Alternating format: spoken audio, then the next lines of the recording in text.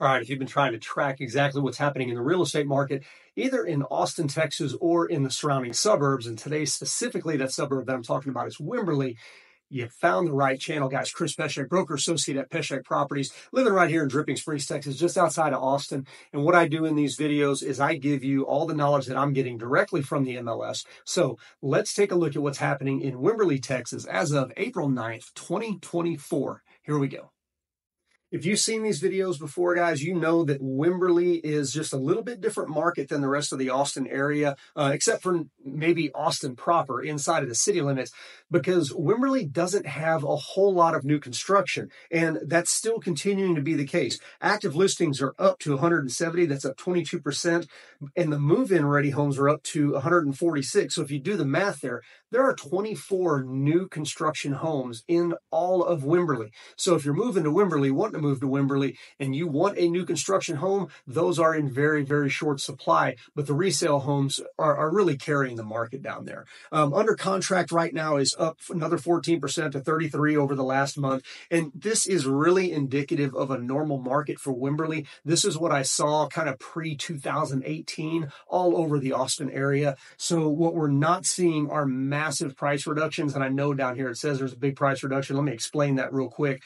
Average days on market is also continuing to drop here. Again, that's what we should be seeing in March and April of the year, down 8% over last month. And here's that average sales price, guys. Okay, it's down to 676.14, and it was up at around 740 last month. But the thing is, with Wimberley, when you're only closing 13, 14, this month 17 homes in an entire market, one house that sells for $1.5 million to $2 million can really skew that number one month over the next one. So what you're seeing in Wimberley a lot of times when you see these big swings in market value is just that maybe last month there was a big house that sold, this month not a big house sold. So that's why you see those wilder swings here in Wimberley. I will say that 2 out of the last 6 months in Wimberley, we have seen price appreciations, and this drop this month did not give up all of the average sales price appreciation that we saw from the previous month. So just take that into account, little grain of salt there. You're going to see some wilder swings in this Wimberley market,